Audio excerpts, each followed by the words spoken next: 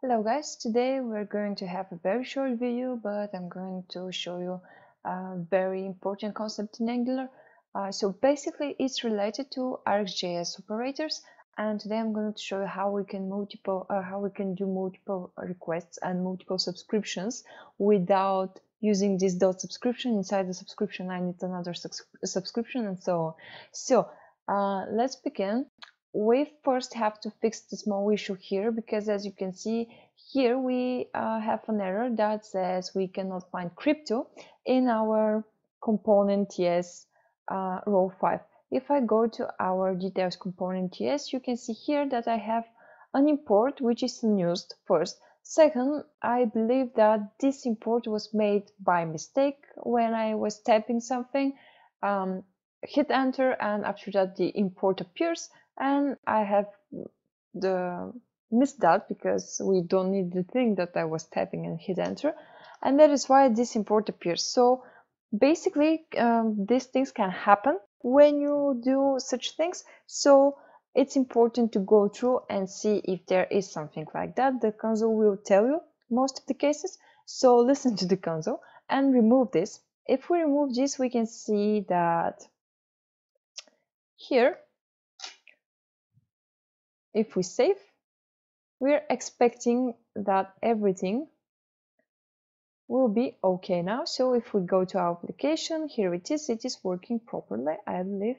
Now, yeah, it is okay. So the second step here is to a little bit make this code prettier, and for this we're going to use an RxJS operators. So first thing first, let me just write a function here which is called fetch data. As you can see here, we have we're relating on this that we're going to have an ID from subscription from the URL parameters, and after that we're calling our service with this ID. So I'm going to show you how we can do that without this first subscription right here. We're going to use pipe, which allows us to combine multiple functional parameters in chain. So basically here we can invoke this dot pipe because it is an observable method, or we can, because it's a static, we can call it the observable dot pipe, but it doesn't matter. I'm just going to show you and you're going to understand what I mean. So here when we say route, this route, and after that dot params, instead of subscribe to this result, we're going to say dot pipe.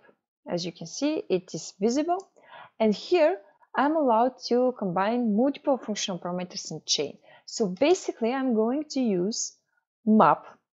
So I'm going to say map, and this map is going to be imported from RxJS.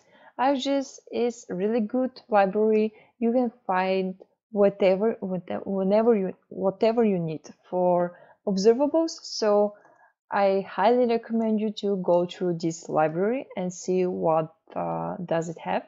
So I'm going to say RxJS/operators, and map is from here. After that, when we have done that, we have to think, what are we going to need?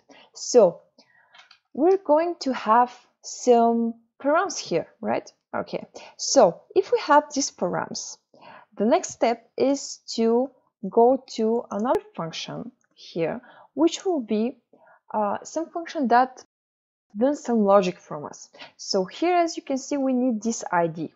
Okay, so basically I don't need to make a variable here, but I can do something like this. I can make a constant which will be ID, and this ID will be equal to this params ID. I'm going to extract the ID from these params, okay? And after that, I'm going to return the result. So basically, I'm going to say return ID. The next step here, as a second parameter of this pipe, it's going to be, let me just find where it goes, here. It's going to be the second thing I want to show you here, which is merge map. Merge map again is from RxJS operators, and here in merge map we can use whatever we have piped and mapped in the previous function. So basically, I can say that here I'm expecting the ID, and this ID is going to go to our service function. So basically, I'm going to say this .cat service .get cat, and here instead of giving this ID, I'm going just to give this from this parameter here. So I'm going to specify the ID, and after all of this, I'm able to subscribe to this. So basically, because this pipe returns unobservable, I'm able to subscribe to this and say .subscribe, and say the result here is going to be stored in my variable, which in this case is this .get, is equal to result. Okay, so the second step here, I'm going to comment that for a second, and I'm going to call my fetch data function.